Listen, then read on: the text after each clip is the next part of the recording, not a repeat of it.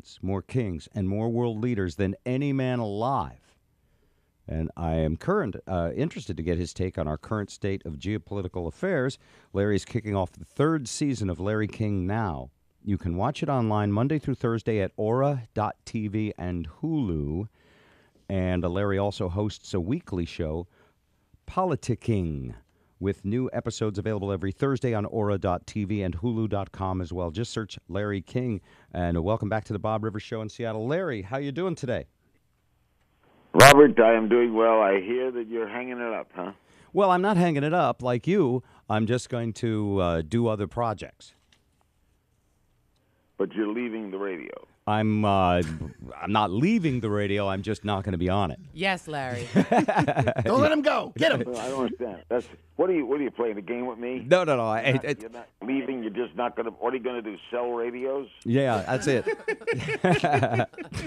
I've been doing Larry like you. In fact, how long did you do the Larry King Show on the radio? The one I used to listen to actually when I was I did that from 1978 to 1996, almost 88, about 19, 20 years. Yeah. I did CNN 25 years.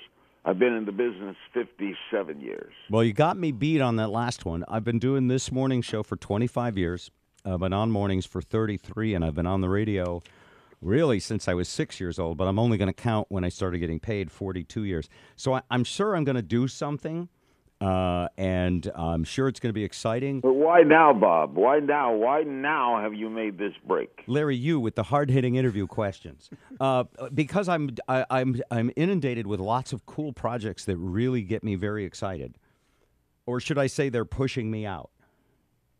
Is it broadcast-related projects? Yes, some of them are, and some are music. I'm playing the piano and keyboard. I wish you nothing but the best, Bob. You are a fixture in Seattle, one of my favorite cities, and I wish you nothing but the best.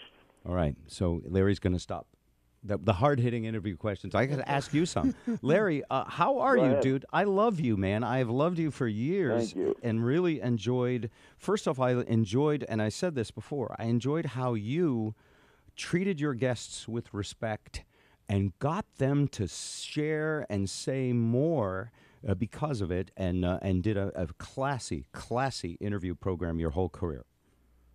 Thank you. And the answer was the respect works. Mm.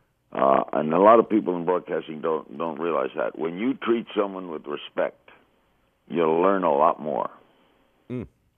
You do. Because you make them comfortable. If someone comfortable, they let their guard down. They let their guard down, they reveal more. It's so logical to me.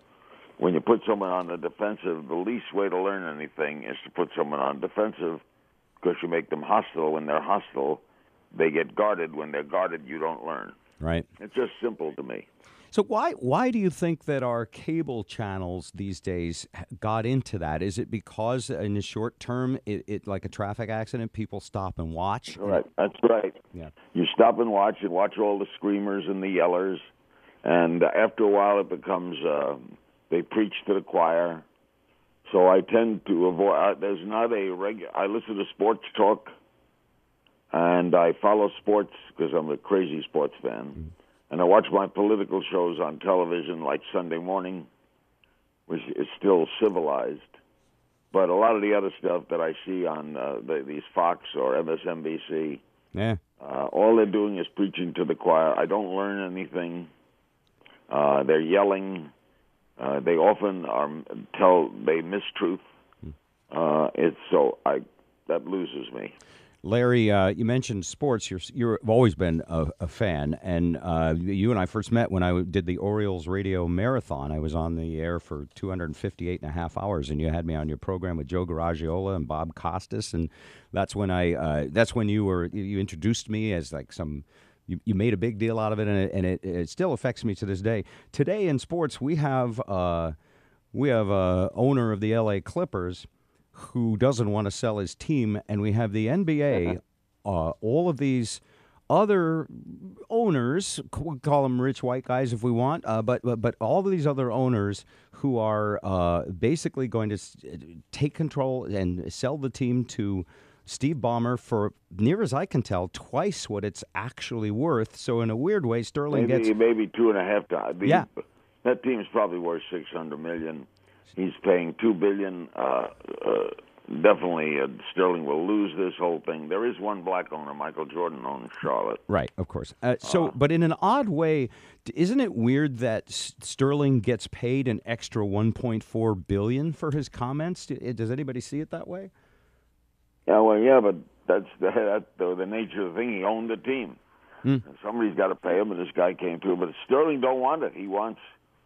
I think Donald's something's wrong with Donald. I mean, I know him a long time, and was he always like that, very strange guy.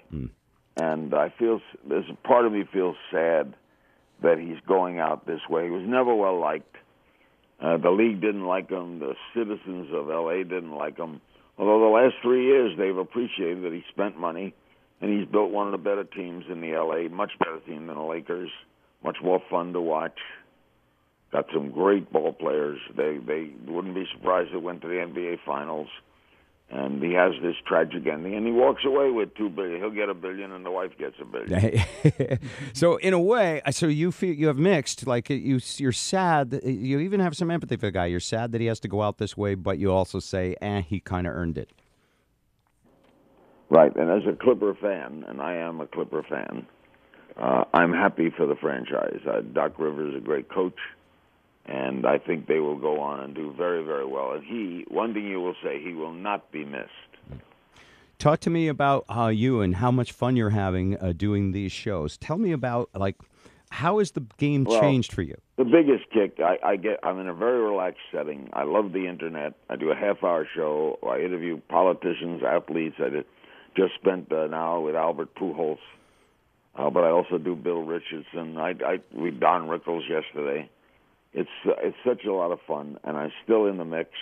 I got a Lifetime Achievement Award from the Emmys 3 years ago, and then last week learned I was nominated for another Emmy, the only Internet show to be nominated for an Emmy in the broadcast news category. That's right. So I'm very proud of that, and I'm enjoying. I thought I could retire, and I couldn't. You'll find, Bob, if you leave the air, you will miss it. Everybody tells me that, and I'm sure I will. But can you do this show in your underwear from your living room? I heard is that how this goes?